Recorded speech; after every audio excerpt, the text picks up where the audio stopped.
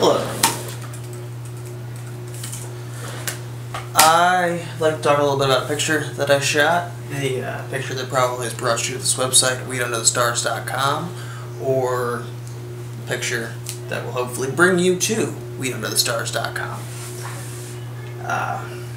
This picture is the first picture that's being sold and posted on weedunderthestars.com.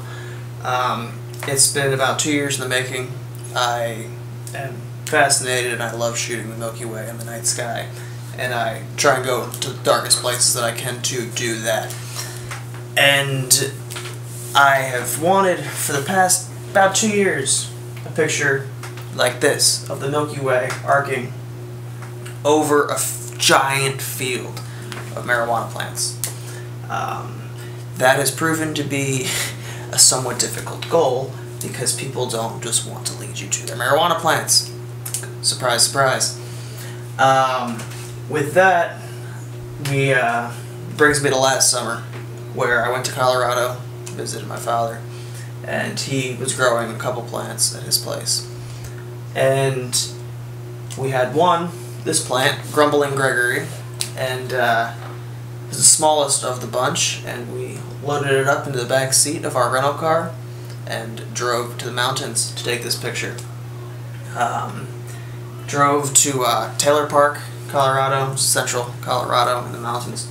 I've been there before a couple times. It's very dark, and I knew that that was somewhere I could camp and shoot, and it was going to be clear, so that's where we went. Gotta say that driving down the highway with the road and passing police officers with a big plant in the back seat is a little unnerving, but it is legal in Colorado, which is strange to think about, but pretty awesome. So let's get to this picture. I was at my friend's house the other day. I had given him this picture to hang on his wall, and I was there and a couple different people saw it, and nobody thinks that it's a real picture. They don't think that it's real. They don't think that it's actually a picture. It could just be drawn or computer generated. But that's why I'm making this video. I want to explain to you guys that this is a real picture. Depending on how you want to use the definition of the word picture. It's a composite picture. It is 2 different photographs taken with the camera sitting still on a tripod, and they're stuck together. The reason I'd have to do that is because it's not possible to shoot certain things in focus or different exposures at the same time with the way cameras work. So let me show you, so you obviously can see the final product. Let me show you the 2 pictures from beforehand. So this is the original picture of the plant. There's an original. Oops. So this was the original picture of the plant. I originally had issues with getting this shot. Generally I shoot the Milky Way with a 24mm lens, and that was what I strapped to the camera to start trying to shoot this plant. Turns out that the 24mm lens has a hyperfocal point too far away, which was not letting me get much of the plant in focus and be able to light it up at the aperture I needed to also capture the Milky Way. So I had to switch to a wider lens, which is not my dedicated. So the 24 is my dedicated star lens. I had to switch to the 17-35, which is wider, so it'll allow me to get more in focus. But it is not a dedicated. It's not my dedicated star lens. It actually happens just to be sitting right here. This is the lens that I used to shoot these pictures. Very wide angle lens, especially on a full frame camera. This was shot on D610. And this is a 17-35 2.8. So this picture, the camera is very close to the plant, almost in the plant, with some of the bottom of the plant actually touching the camera and the tripod.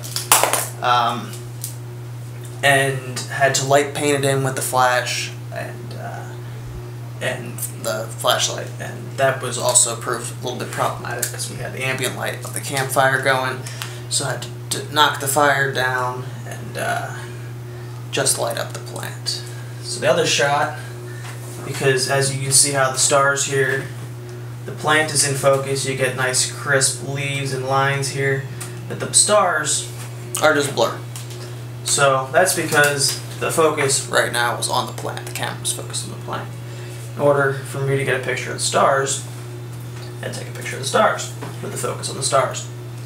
Now, when I got home from Taylor, it was a long night, and drove all through the night, and then went to Mount Evans for some 14,000 foot sunrise, and then got back home and started working on this picture. Originally, plan was just going to be cut a line about right here, stick it in Photoshop, layer mask this in, boom, both pieces of the picture attached to each other, and that would have been that. I want to say that even though you can't see the plant here, it is there. It's just there was no light being cast on it, so you can't see it. But what happened when I made that first merge, as I was tired and just working on it to get it done, I was also working on my laptop, 13-inch screen, which is very tiny, and I couldn't tell, but there was a line going through, right the line where I merged the two. The blacks were different, because the blacks in the pictures were different. So that became apparent when we printed the shot at FedEx just to see what it looked like, and there's a big line across the middle. So that was a problem. And that kind of tabled the picture for a little bit. Got back home to Florida, and semester's been starting up, so I was busy, and then I had a photo shoot, which was a modeling photo shoot, and I normally don't do much work in Photoshop, but that led me to borrowing a Wacom tablet. So that's what this is. This is the pen for it, which allows you to get very detailed in the picture and control the brush strokes with your hand, which is much nicer than doing it with the tip of your finger. That opened up the door for me to a lot more editing possibilities, which would let this composite work as it needs to display the finished product. So what I had to do is this is we're now in Photoshop. You can see this is the sky layer. So if I make this layer go away, you have just the plant and the out of focus stars. If I bring the star layer back, I've got my stars. So what I did is I wanted this mountain line to be nice and crisp, unlike it is here. So that's kind of blurry, you can't really see it because the focus isn't on it. Here the focus is at infinity, so that mountain line is nice and crisp. So come in, and I layer masked all of the not true black away, and I brought in the black from the mountain layer of the darkness where there was no light. And I am not very proficient with Photoshop, so this was my first endeavor at something like this. But bring it in. This pen allows you to get such fine control, and you can go all the way in, and the 27-inch monitor makes everything so much easier.